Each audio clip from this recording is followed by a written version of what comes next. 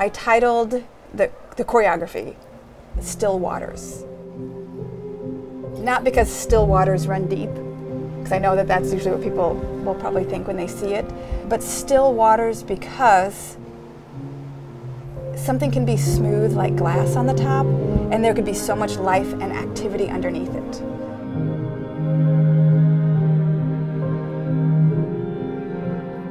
Across the whole way, and I've got the dancers walking in really slowly across it, sort of similar to like Buto. Okay. So that they're Grace Choi, who's the composer, she and I had about 3 or 4 meetings during fall semester, and she shared poetry with me, I shared images with her, and then she started playing some music for me.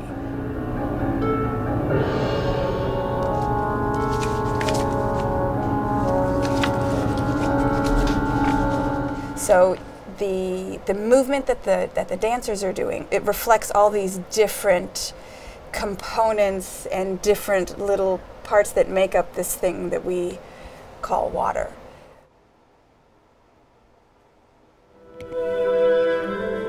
The title is To the Low Place, and it was written by the Korean poet Jung-ha Lee. I wanted to stay low. Any place on the ground is fine if it is low. If I can take your love, which will gather like waves and can be taken with my whole body. If I can keep a drop from leaking out in vain. Yes, lowering myself means I will be completely empty for you, and I want to give myself to you. I'm okay if I drown. You come to me like waves.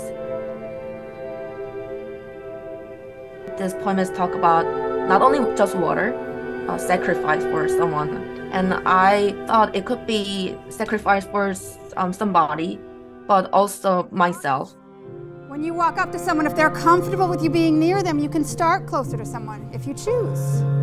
Water can be strong, it can be supple, it's rejuvenating, it can take away life. So as a dancer, I'm just really grateful to be able to explore these waters.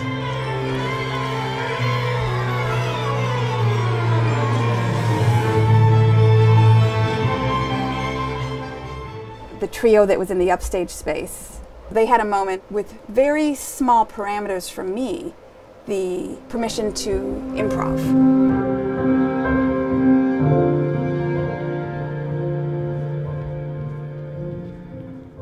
With especially like partnered improv, it can be uncomfortable, it can be scary, but really through that improvisational movement, working with and around each other, that really builds a lot of comfortability in working with one another, and then from there you can really take that anywhere else.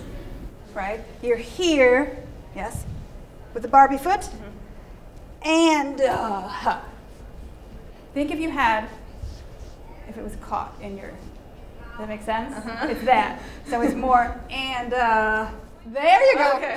Yep. When I'm dancing her piece, I just feel like free and like, you know, I love dancing with the audience because like I want them to feel how I feel inside. So like that's how I feel when I dance, like exactly how I want them to feel.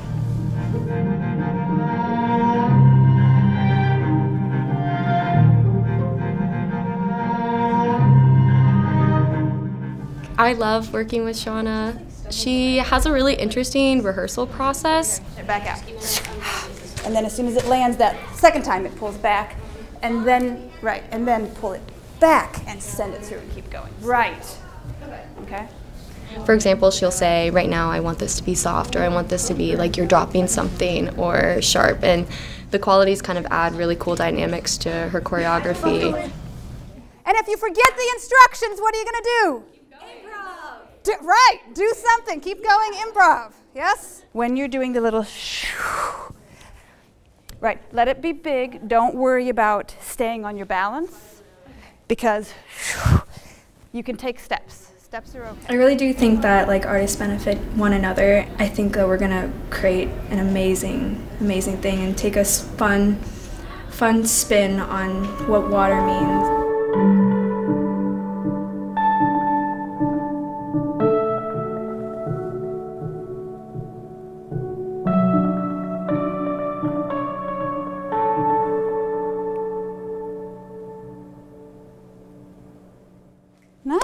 Good.